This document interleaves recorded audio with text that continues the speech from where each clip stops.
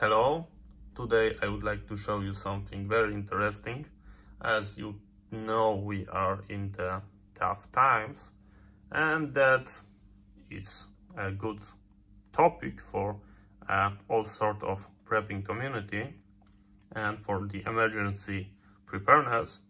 And the best is to have a knowledge that is not part of amateur radio. And let's to be clear, the best way if you would like to try stuff like this is to work in a company that have a license frequency that is paid for the government. You've got a frequency that you can use and you can transmit whatever you want, and you do not have to use the etiquette from the amateur radio. You do not need to ID yourself. You do not have to use the only plain, not only text, but plain word. You cannot use any kind of encryption on the amateur radio, despite if this is a voice or data. You cannot use anything that will make your communication secure. But if you are using the commercial frequencies, then you can do everything you want.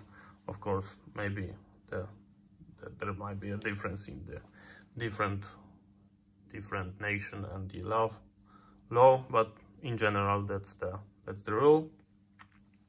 So what we've got here, we've got something really nice. I've got one digital radio connected via USB to my tablet computer. Here is the Motorola SL4000.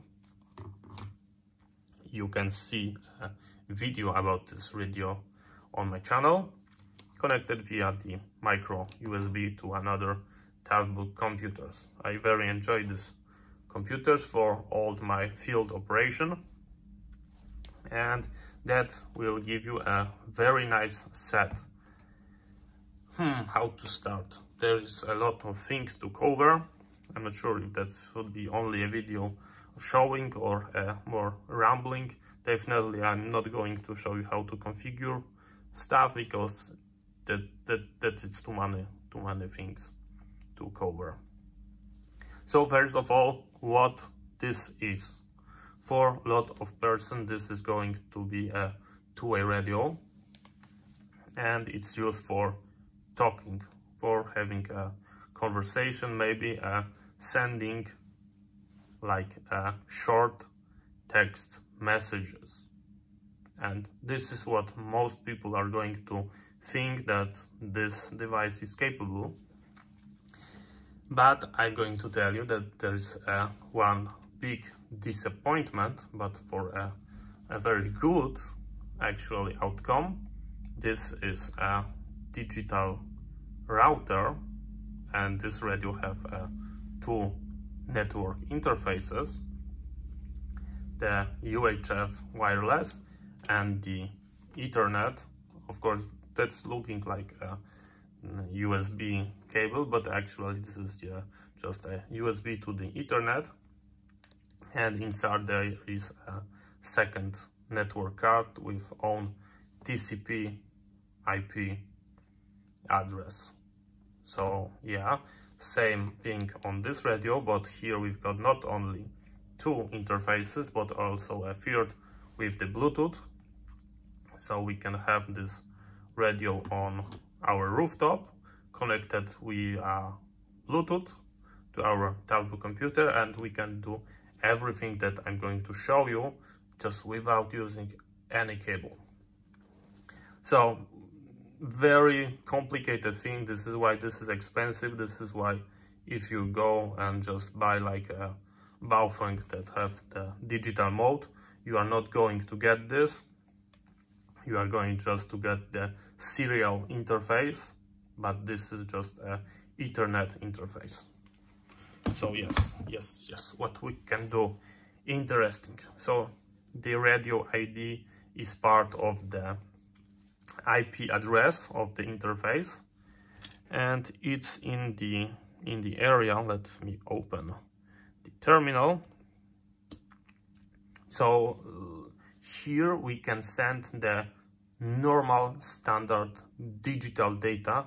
We do not need to use anything like the amateur radio did, with using, for example, the signaling and connecting to the radio when you have to adjust the volume levels, make sure that everything is fine. Here you just connect and it's working perfect. Everything is being done inside of the radio. You do not have to touch anything. One of this computer, I believe that one, I booted it up from the USB stick because I've got a Windows there for programming, and you do not have to do anything. It's just straight working. On one of the two, I just have to assign the IP address, and that's all. You can do anything that is using the TCP IP. You can use the TCP and UDP packet. What is the most basic thing? The most basic thing that to prove that these two devices are working. I'm not sure if you can see, but we do not have a wireless. We do not have Wi-Fi. We are only connected by the Ethernet, as you can see, Ethernet, and that's because this is just visible from the computer side as a standard Ethernet card, like a USB to Ethernet dongle. The most common thing to prove that everything is working fine is sending just a ping. We are going to send a ping. This is the radio ID of this. If I would set radio ID of 1.5, then here we are going to use 1.5 at the end. I'm going to hit enter, and as you can see, we've got activity. We've got the blink here. They are talking each other. They're asking, hello, I've got a ping for you. Would you kindly respond? This radio is so nice that it's going to say that yes, I am here, and this is the response. As you can see, one packet transmitted, one received. Here we've got the time. The time is terrible. Looks like we've got 6 seconds, but I believe that's because the radio goes into a sleep mode, and that's why it takes so much time, so many time. Let's try that again. One for the another. Okay, that one. Okay, let me try. Will it be faster? And as you can see, we down much closer to the good time. Of course, it's going to be terrible slow for anything. Just forget about like watching YouTube, even loading a website over this, because you can do that. You can, from the technical standpoint of view, you can SSH from one computer to another. You can create a tunnel. You can use any application. You can open the Firefox and try to load website. It will work, but it's too slow. But that's not the case. We are interested in, for example, writing our own application, own chat application, own logging application with a simple database that we can give to our prepping team, like here in the disaster that's going on, for example, for counting people. And you can just on your phone, because you can pair via Bluetooth with your smartphone, there is no problem.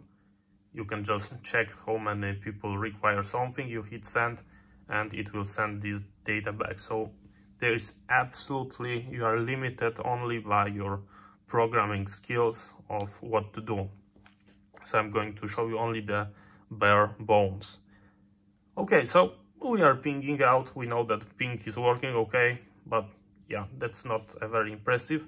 More impressive will be a simple chat, and you can use the netcat for that. And this is going to be our server. This is the command. I'm recording on the 4K. I disabled the light. I hope you can see the screen. And I'm just open the netcat session. This is a server, and I'm going to connect from that computer. And this is the command. I hope you can see this. I'm going to hit enter. As you can see, they are negotiating. There will be information that we've got a new connection from that computer. And we can chat. We can go and chat. I can go here. I would like to see you this. I would like to see you that radio, that how it's blinking, but I can go and I'm connected. Oh, I don't want to send it. I can type like, hello, I'm in location. I'm in location. What to do next? I'm going to hit enter, blinking, we've got our message. And on the other side, someone can respond. Perfect. Give a report. Okay. And as you can see, you cannot see that, but it will. We've got, they are going into a sleep mode and it's going to be slower.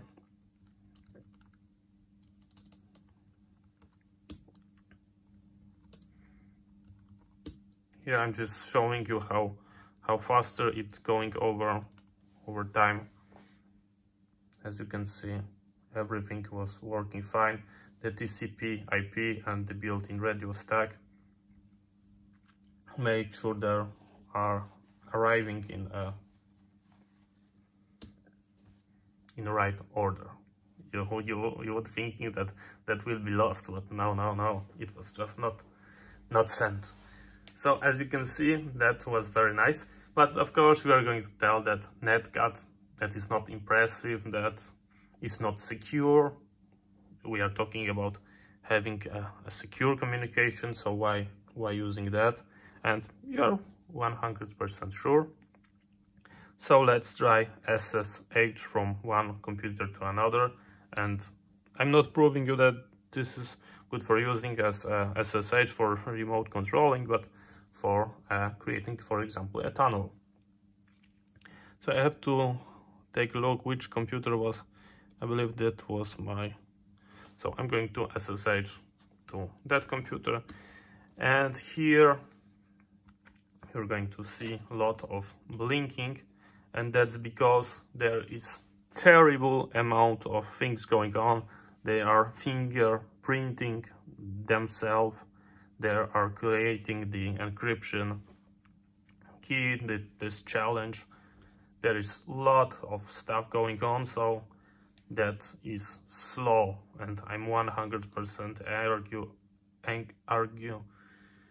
agree with you that this is slow. Oh, we don't want that. But after a while I should get a question for the password, and that will be the moment when we are going to stop, because that is my real password. And one of this computer is going out with me for all the tactical stuff. Let's stay with me. I know this is slow, but this is a huge amount of data, of course, for a modern world. That is like funny. And we've got a question for password. Let me put it. Okay, I entered password, hit enter. They are still communicating with each other. And once again, if you create a tunnel, a forwarding, you can use this for out to the internet.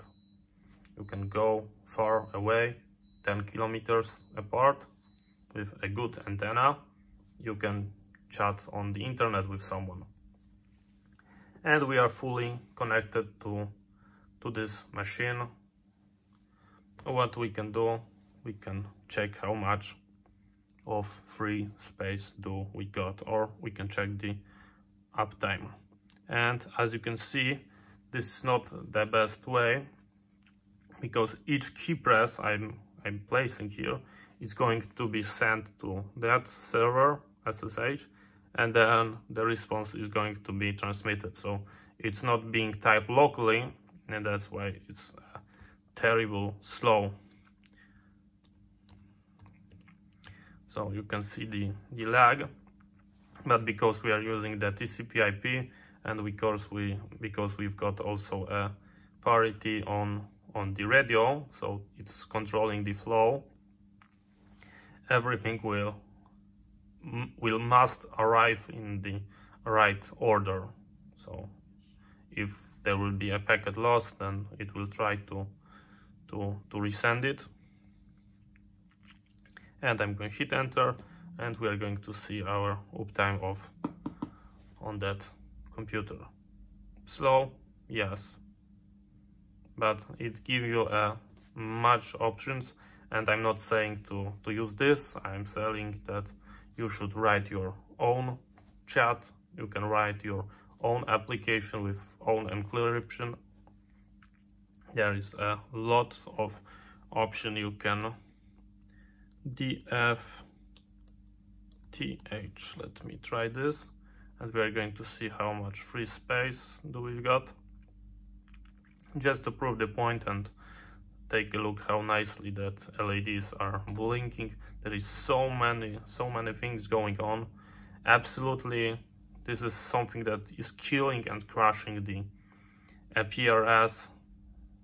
Of course, there are for different purposes, but for emergency, when you need to send some sensitive data, here it's going to be encrypted. Everything you see here is strongly encrypted, and there is no way that anyone is going to receive the content of this tunnel of the data. So as you can see, it's working perfect. I'm running out of free space, but yeah, that's very, very sad.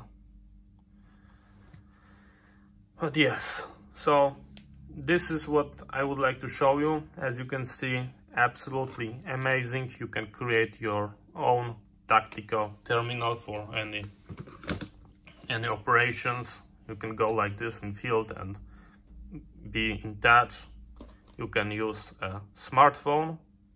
You can write application on your smartphone, and you can connect via the Bluetooth and have like completely wireless setup. So I hope you find it interesting. Maybe in future I will show you how to configure that from the radio side, or how to configure that on the Windows, because on Windows there is no problem, but you have to add routing, and if you add a route to your config, then you can use this alongside with your internet connection. So only the packets that they are not going to go to the default gateway, but if you go to that IP of the radio, the data will be going to your radio. So yes, this is what I would like to show you. As you can see, it's working perfect.